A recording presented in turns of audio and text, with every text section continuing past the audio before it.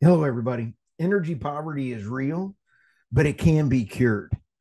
Sit back and enjoy a conversation with one of the world's leading experts in ending energy poverty. NJ Ayuk is the executive chairman of the African Energy Chamber, and he is a phenomenal author and industry leading expert. Cyrus Brooks from RBAC and I have an absolute wonderful discussion about how to elevate humanity out of energy poverty. He is a fantastic individual, and I cannot wait for you guys to hear this. And this is the start of a series that we're going to be rolling out, helping articulate what is needed to solve energy poverty. Thank you all. Buckle up and enjoy the show. NJ and Cyrus, thank you for stopping by the podcast. And we are going to have a great discussion. This is about an energy transition done the right way. And NJ, you are an incredible world leader in the energy and ending energy poverty. I am so grateful for you to stop by this podcast. Thank you for your time. Thank you so much for having me, sir. It's such an honor. And Cyrus, thank you for putting this together. And, I'm a stalker of both of you guys. I just enjoy your work. I've got your other book here. We've got two books, all of that are going to be in the show notes. And you guys are out leading the charge on telling the world about the energy transition. And Cyrus, you had reached out with some questions wit to NJ and the African Chamber. What were some of your thoughts on that?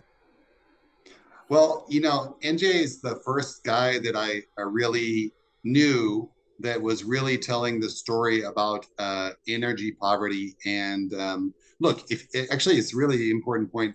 Energy comes from the Greek word energia, means activity, right? So the whole idea behind the energy industry is to enable activity.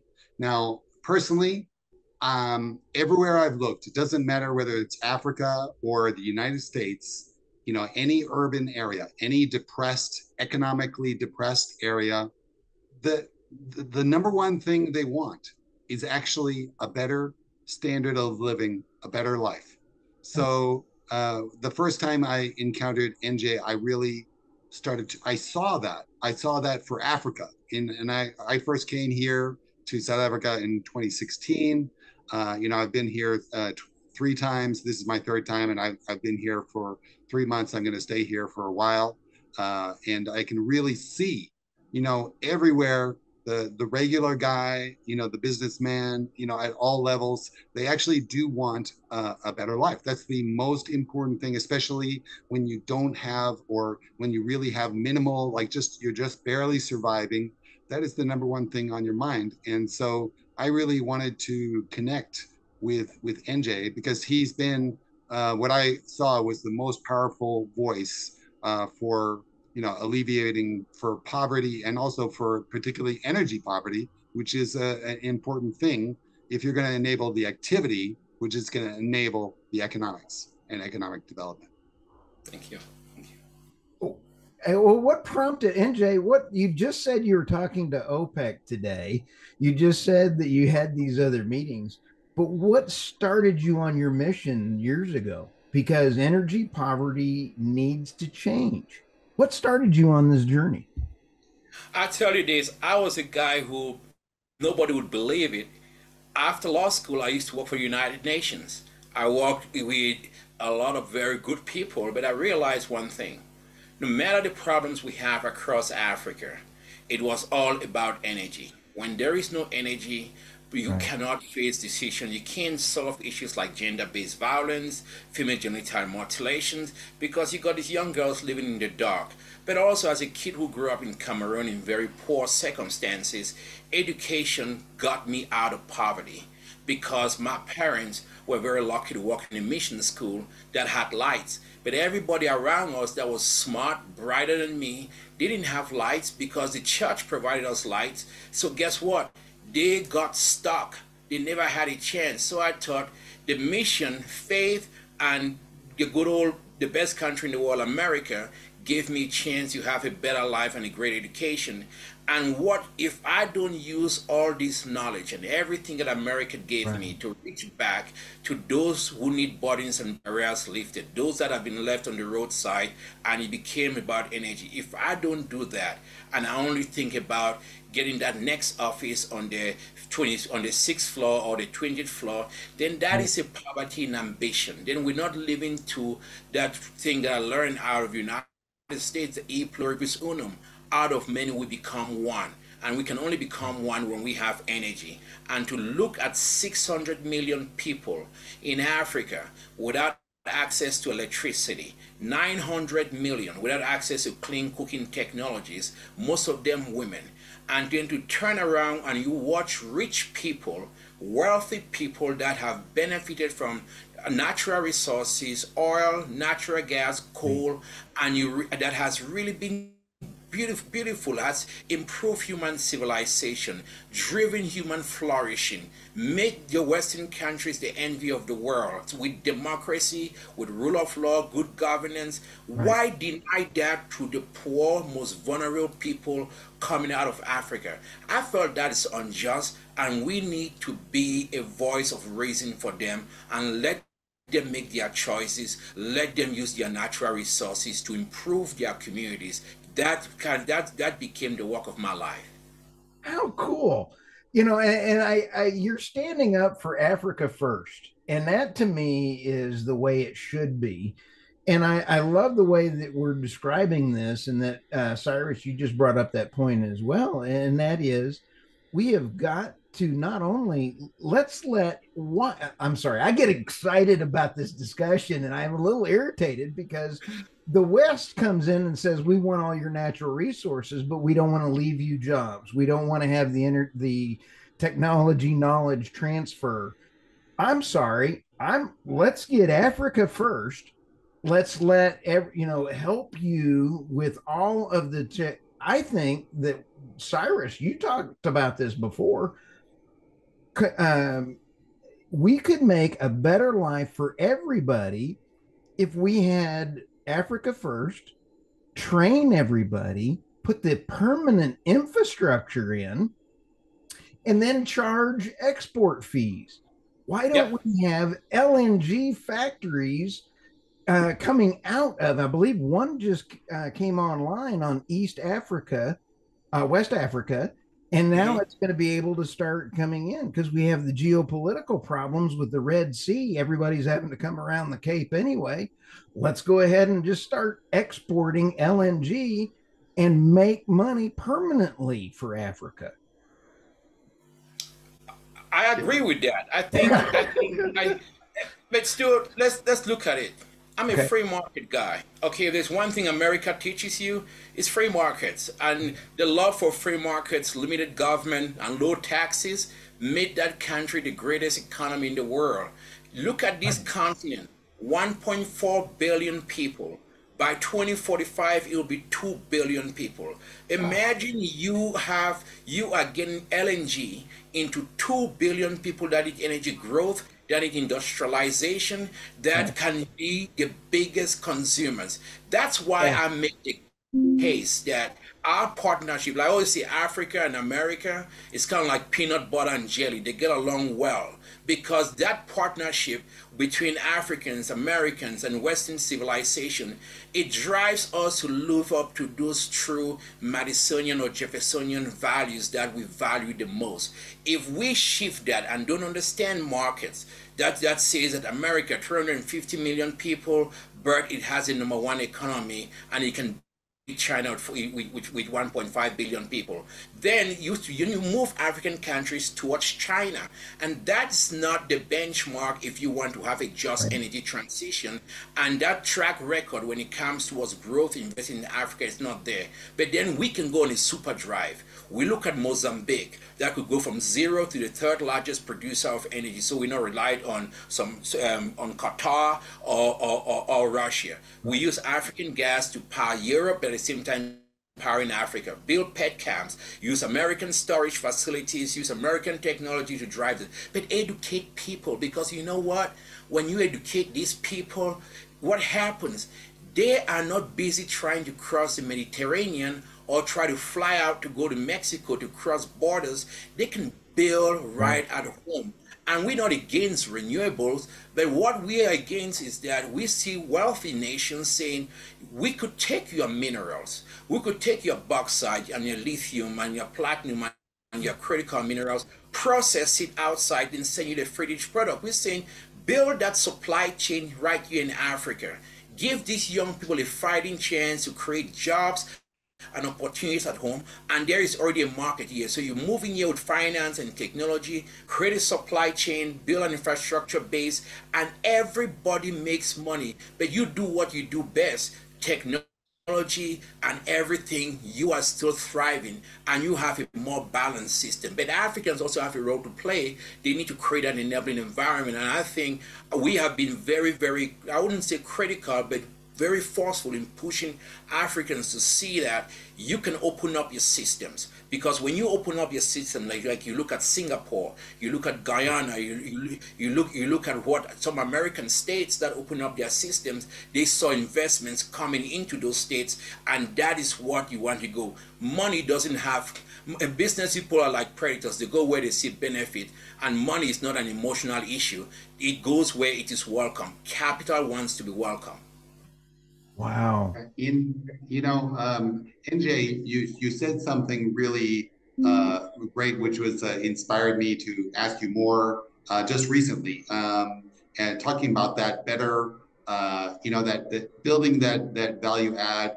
I mean, you don't just want the raw bauxite exported, because that's a very low level product, and so you want some value add. You said African oil and gas producers should seek to maximize their own capacities as they develop their own subsurface resources.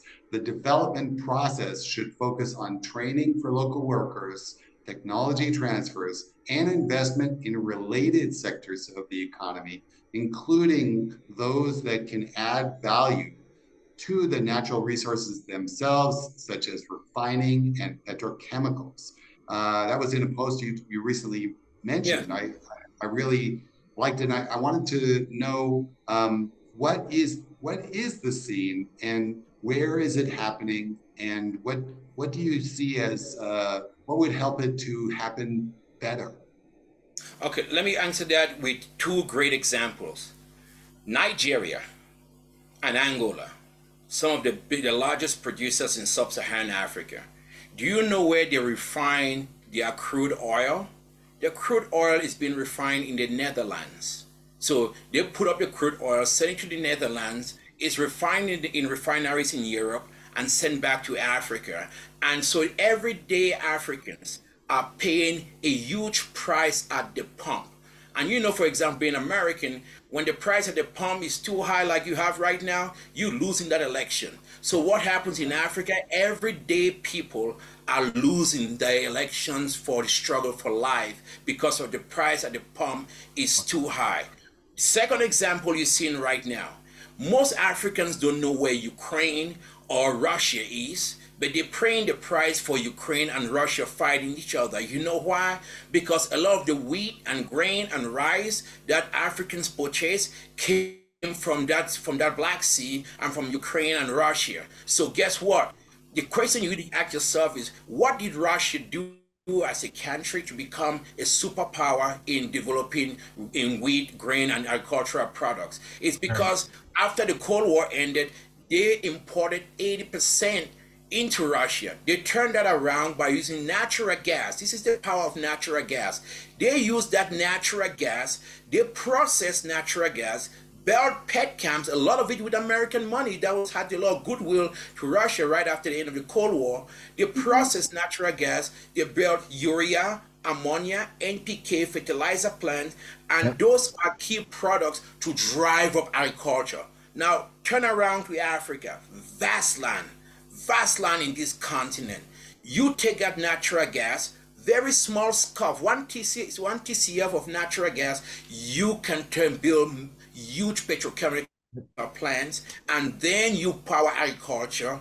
Then you drive up production of food, so we don't have to beg for food. What happens when you have that? You create jobs. You feed people. You're not begging for aid and waiting for that benevolence to come from outside and say, "Oh, we need a white knight or a white savior to save people." People can then do for themselves what they expect others to do for them. It makes families better. Personal responsibility. It shoots up. But then you turn around. But there's some good news. Aliko Dangote, one of the richest people in the continent, has built the world's largest single train refinery train in Nigeria, producing 650,000 barrels. That is good. And I like that. You know why? You had Western capital coming out of BlackRock, coming out of massive Western institution, backing an African entrepreneur who knows the scene, and they went out there and did something that has been done nowhere else but in Africa. We're going to see a lot of that, and we need to encourage that, and we need to nurture that. But also, when we see that kind of success, we need to embrace the American way. We encourage success, nurture success, promote it, celebrate it, because it can be infectious. It helps others to come. But then education, we need to focus on that bigly. Namibia has just discovered huge finds being done by Total Energies and Shell and now Gap, and you've seen that around Mozambique, South Africa. We need to go on a robust education. But finally, we need to also be bold to stand up against this aid mentality that says that you put a continent on welfare and says we're going to give you aid, don't develop your infrastructure, don't develop your things, because that's going to help you. You're putting a burden on American taxpayers because they're spending too much of their money trying to give it to aid organizations that are wasting that. Let people here empower themselves. Let them deal with what has to be done. They can do for themselves what that benevolent liberal coming out of America thinks he can do with his NGO money. It has not helped us. $800 billion of American money spent in Africa over the last 40 years in aid. Where are the results? Einstein says if you keep doing the same thing over and over and you don't get different results, he calls insanity. You should be questioning your taxpayers of this insanity with their aid that is being going in a dumping pit. That aid has been bad for Africa. We cut out that aid and empower people with the right kind of investments and technologies. Then you see we unleash the true potential of this continent. I'm sorry, I'm voting for you right now. I think you need to be like you need to be the world czar right now, man. This is cool. I'm sorry. I'm like, this is exactly what needs to happen. I'm sorry. NJ is so right. I mean, and you also have to, one thing I've been around Asia, I've been around, Africa, and then I think the one thing that, the famous do-gooder has as a big fault is that he doesn't see the inherent potential of every single human being. And, if you have any idea that the person, because of the color of their skin, is not able to make it, then that is more racist than any bad word, any bad action you could take to someone. Absolutely. And if you act that way, and if you use government to act that way, it's absolutely a suppressive, oppressive thing that you could do on a person. So, I would like to see what you think is the biggest potential for Africans. Where are they winning? Where are they when we're training them? Are they winning as petroleum engineers? I'm meeting some of those I have met some of those in Texas. You know, they find themselves in Texas, not surprisingly. But where are Africans doing well? Where are they? Where is the education or the training so far? Where are they winning? Yes, where they are winning. You stand with one right here. There was an old Texan sitting in the store. I don't know if you remember him. Big old guy called Gene Van Dyke. Gene Van Dyke created Vanco. He was a wildcat explorer par excellence. He hired me, trained me. I was just a little country lawyer, and he got me knowing what seismic and 3D and all of that stuff in. And I'm right back in Africa, and I'm doing well. And why do I tell you this? A lot of Africans that came out of Exxon and Hess and Marathon and Occidental and many of the American companies that trained them, they are doing well not just in oil and gas services. Nice. They are doing well in government because they came out of these American companies with something that is not found from most places: work ethic. It gave them the work ethic, that 4 a.m. in the 4 a.m. in the morning work ethic, and a sense to say it didn't matter where you came from, it didn't matter what community you are, you can still go out there and just be the best because this went in there working with American companies, getting American training. They saw rack to riches stories. So guess what? This year, about last week, one of the biggest acquisitions that happened in the African continent, buying out a big IOC. It became a very American deal. 6 African small companies that were just marginal producers got together in the old way of where the Americans would mergers acquisition, got together, walked up to Shell, and bought out Shell's activities, some of the activities for $2.5 billion. That's where they're winning. Where they're winning is small African companies taking on onshore African gas projects and developing that and providing gas in the community. Look at what you see with A2 Energies. Where they're winning, where they're winning is African companies now working with American companies, Trident OGX, to do fracking in sub-Saharan Africa the first time and everything. These were young African kids that were just journeymen and wildcats walking around Oklahoma and Louisiana. They took those skills and those technologies and they brought right here. They're going to take a field that's producing less than 1,000 to potentially 1,000 within the next 5 years. Where they're winning, some of the training schools that are being done today, tough guys who had worked for Halliburton, Baker Hughes, they are building some of the best training and development facilities and running them in Senegal, Mauritania, that today they are working on training on hydrogen technologies around oil production and gas productions. There are a lot of success stories, but we don't talk about that. And I intend to make that part of our discussion this year because you need to look up to people who have been successful in your neighborhood and everything. And we just have to understand that that soft bigotry of low expectations, we don't need to embrace that. We need to take that up. And even sometimes we take the hits, we fall down. We got to look up because if you can look up, you can get up. That's something that we've seen with people who've been successful in the United States. We think we can have that translated into our continent. There is a lot of winning and success stories. And you know what, Cyrus? You just gave me a topic of my next books. I'm going to do a profiling courage from Africans who got in oil and gas and did that. And I write this profiling courage about a few of them. Those stories are going to come out. How cool is that? NJ, and Cyrus, we're just about out of time. And I cannot wait to be. Let's do it again. Absolutely. I can't wait to be one of your biggest cheerleaders out here, getting your story and the message out for you. And I can't wait to visit with you again. What's coming around the corner for you, the chamber, and your book? Your book is just incredible. I can't. It's going to be in the show notes. But what's coming around the corner for you? And we'll close this edition up. But we're going to be back again. We're going to be starting a big, massive drive because the chokehold on financing into African energy is a big thing. The pressure on fossil fuel companies.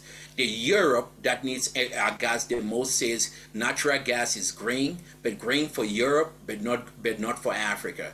So we, as the chamber, we're going to be launching a massive effort to bring finance into African energy. So we're going to be reaching out to the United States during Sarah Week. So I might see you in Houston during Sarah Week. We're going to be in Paris. We're going to be in London. But even bigger than that, we are going to be doing a big push where with African leaders, bringing them together to understand that Africa's right to drill, it's non-negotiable. And I don't apologize for drill, baby, drill. And we're going to continue defending our industry like a junkyard dog in the face of a hurricane. I love it. Well, thank you both, Cyrus. Thank you. Awesome. And NJ, I cannot wait to see you guys and visit with you again. And we will have all this in the show notes. Thank you all very much. Thank you so much. Such an honor. Thank Thank you. you. Thanks, Derek.